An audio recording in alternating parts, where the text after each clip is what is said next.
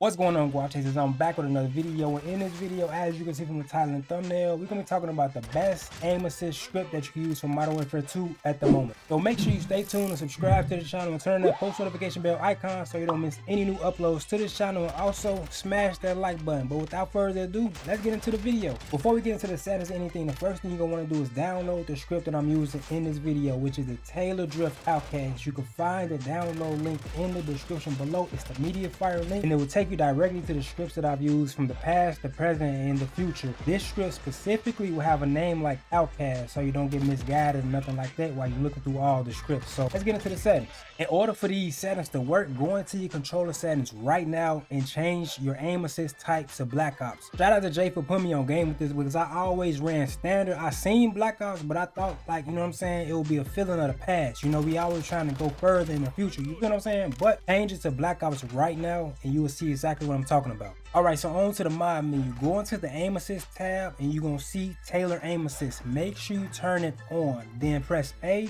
and you're gonna see shape. The shape that I always run is circle. You can run any shape that you want, whichever you prefer, but me personally, I run circle. Press right on the D-pad, you're gonna see radius. I had that at a 13. Go over again, you're gonna see speed, and I had that at a 25. Just keep going over, you're gonna see spiral. I got that off. Boost on fire, I have that off as well. Hold on real quick, a real small pause for the call. Acid the cheater? Hello? Bro, you just scratched, bro.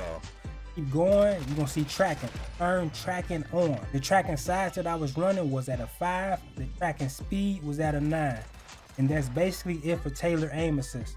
Alright, so now we're gonna move on to the new rotational aim assist, which is that C word. I don't know how to pronounce the name, as you guys heard from my last video, but I just know it's the new shit. You know what I'm saying? So I got mine on left stick only. You can change it to both, but me personally, I would like mine to activate when I'm aiming down sights, you know what I'm saying? So press A, open that menu, you're gonna see the rotational side. Change that to 20, and then press right on the D-pad, you're gonna see the rotational speed. I had that at a 10. And if you press right again, you're gonna see boost on fire, and I have that off. And that's basically it for my settings at the moment. And I say at the moment because for each gun, it's always gonna be something different you're gonna wanna try. So I don't never wanna stay the same as far as the settings go. That goes with anything, you know what I'm saying? So that's why I change it up all the time, and I give y'all my updated settings in each video, you know what I'm saying? And that's basically it for this video. I see y'all in the next one. Don't forget to subscribe to the channel, turn on that post notification bell icon so you don't miss any new uploads, and also smash that like button for me, and I'll see y'all in the next video. Peace.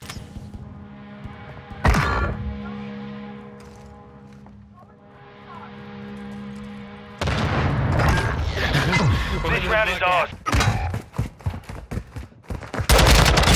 Oh, fuck me, they're We took a loss there. Let's not repeat it. Visual on the enemy. Base plate to Saber 1. Secure all prisoners and get them to the extract point. Have your back. I am with enemy in the air. Enemy counter UAV is active.